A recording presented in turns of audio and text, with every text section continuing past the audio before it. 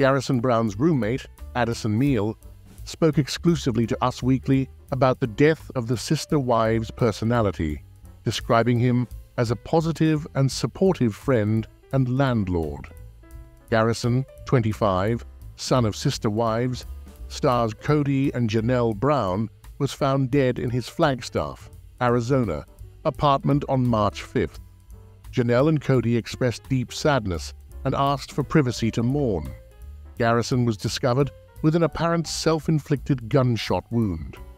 Concerns arose earlier when he sent a troubling message in a family chat. Survived by his parents and siblings, Garrison had strained relations with Kody over COVID-19 rules since 2020. Janelle hopes for reconciliation in the future.